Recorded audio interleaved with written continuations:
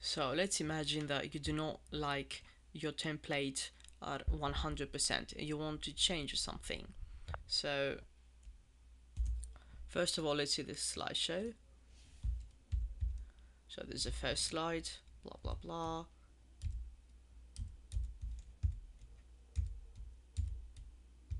blah blah blah. Okay, so this was okay. Just wait a bit. Okay, I knew I was going to do that. So so yeah, we're back. So this is what happens again. Blah blah blah blah blah blah blah blah. I'm going to change this one default. So imagine that um these are different because I did some manual work before, so I'm going to use default. Default means that it is a template that is going to decide how the text is going to look like, what it's going to look like. So this is what we've got. This is a template, and okay, I see my template and I say okay, everything is beautiful, but I would like for the title to be not in Albany 41, but I want it to be underlined and green. I'm not going to do it in each slide, of course, so I have to use what we call the slide master. Slide master is view master, slide master. It is a slide that is going to decide what everything else is going to look like. So this is what we've got. Let's delete everything else. Okay, so what we can do is click on this one, of course, and then I'm going to select the title text and I'm going to apply my format. So color is somewhere here, reduce character font color, going to put in green, italic, and whatever.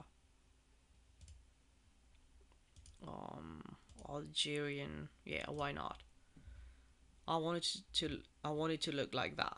So I'm in the slide master view. If I want to go back to the slides, I just click on close master view and I see that it modified the title text format on every slide.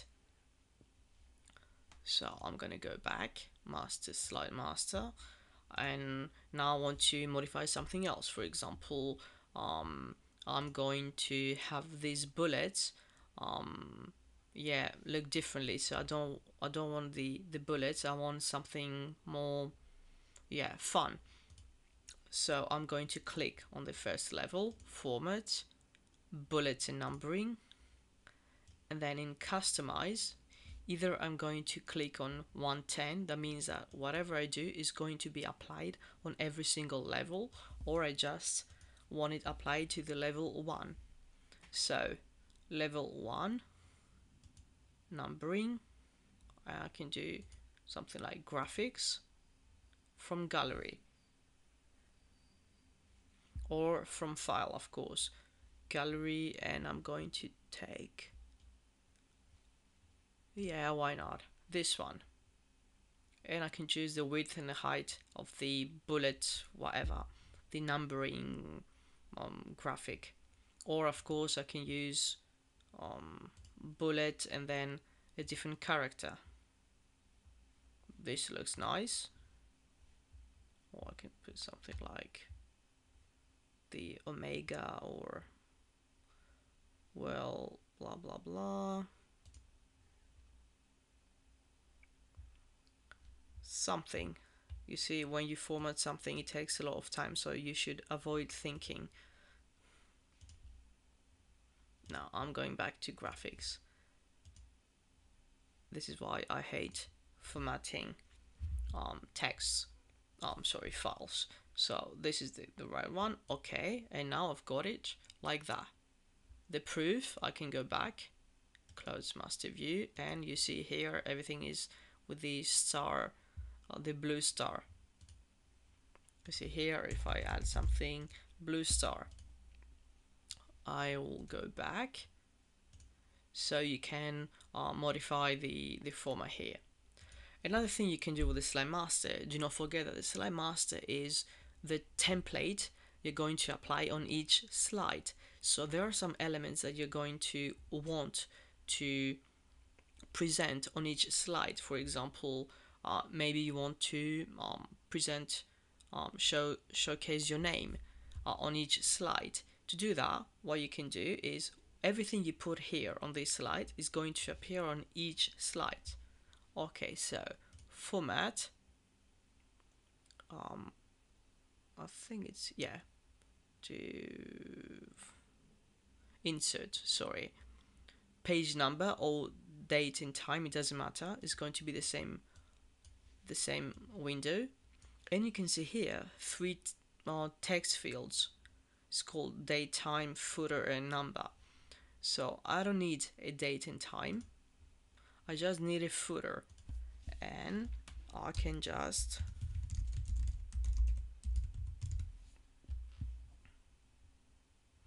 write something like this. And if I want, I can have a slide number applied to all. What I forgot is, to say do not show on first slide, because having the number 1 on the first slide is a bit weird. There we go, and now close master view, and as you can see, I have 2, 3, 4, 5, everything is numbered, and I've got the slide text here, but you can see it's not readable. So I can go back, I'm gonna zoom a bit, and here if I click in here, I'm going to select this word. We're gonna see why you have to select the whole word, because actually it's a field. I've talked about it in the writer series tutorials, and then I'm going to put it in 20. Same thing for number 20. Close master view, and here you've got something that is more presentable. There you go, and you can choose to a different font or whatever color, whatever you want. If you want, you can even add a hyperlink, so why not? Slide master, let's zoom in, and then I'm going to select the whole thing, insert hyperlink, and then I'm going to take something like that, target, this is the Addictive Knowledge YouTube channel, apply and close master view. So if I click on here, these are the real slides here. If I click, you can see it's in blue, so I have to change that one as well. I can go, so your visitor, your reader can visit the link you'd like them to visit. Let's go back to master slide.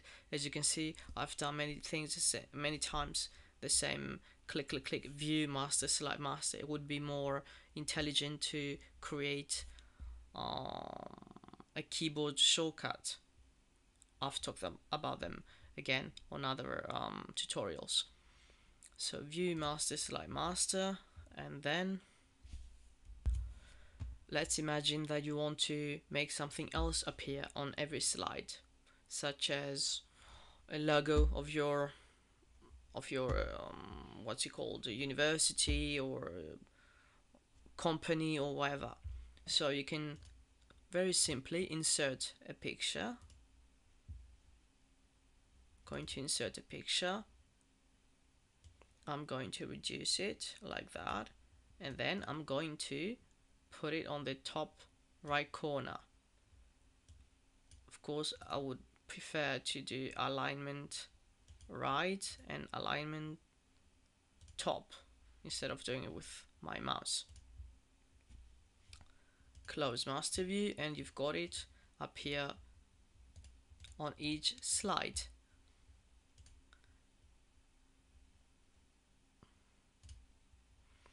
And last thing we're gonna talk about is how you can change the background. So let's go back to the first template. So if I do right click, or we can do, it doesn't matter to right click, but right click, slide, page setup, and this is the width, height, margins, blah blah blah, and then you've got the background, and you can use a single color or a gradient of different colors, then a hatching or a bitmap. So marble, do something like that. And of course I didn't apply.